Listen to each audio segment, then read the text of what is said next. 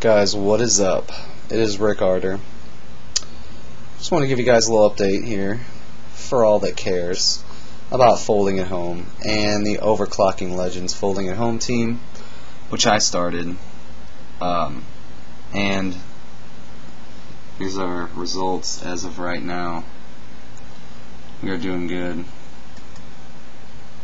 That helps it all right there.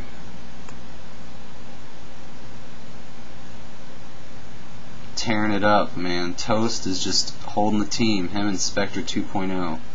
The dude just came out of nowhere, man. Smoked me. But that's cool. I'm in 4th place.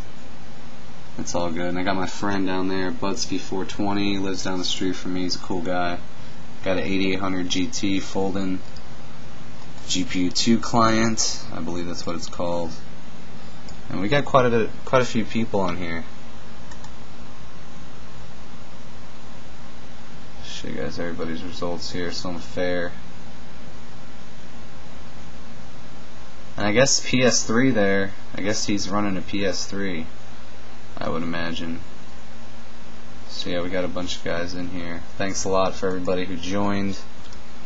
I know it's hard to tell that our contribution's making a difference, but one day, hopefully, all of this effort that we're doing here with our hardware and our extra money that we pay every month on the electric bill will come in good use one day, hopefully before we all die.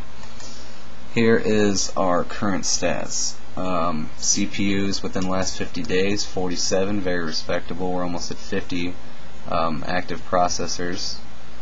153751 team number. Grand score 265,989. Very nice. And work unit count 724, not bad. And we haven't been doing this for very long at all. Maybe a little over a month, maybe less. I don't even know. Time goes by crazy. But as you can see, there's our rank. So we're not doing too bad. So I'll put this in the sidebar so you guys can check it out. And I guess I can show you guys what I'm running right now. Got 2 clients running there. Here's our sorry, I'm terrible with this. We're only running at 3.6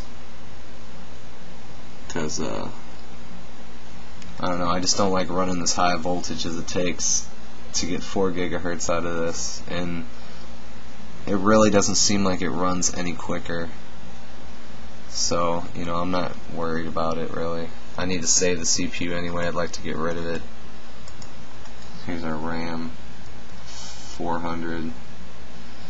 1-to-1, 44412, 2.1 volts. Maybe it's 2.05. I'm not even sure, but temperatures, 100% load.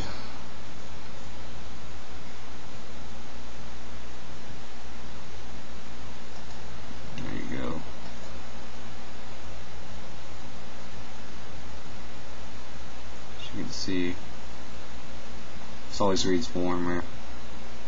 Hard drive time. Yeah, I have a fan that's kind of ghetto rigged on my hard drives right now. It fell off, and that's why the temperature of my hard drive there max is 43 and 42. You can see our GeForce 7600 GT running a cool 40 Celsius.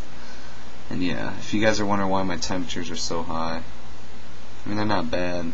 It's mainly the configuration of fan that I got on the True. It's almost running passive because the fan is pretty much as low as it goes most of the time, so it really doesn't pull too much airflow through it, but I'll make another video of that.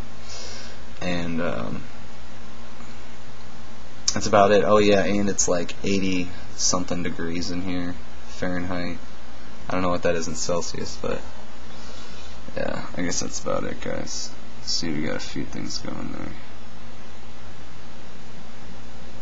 2 clients, ooh. But yeah, this thing, we go pretty good. As you can see, we'll scroll through some stuff here.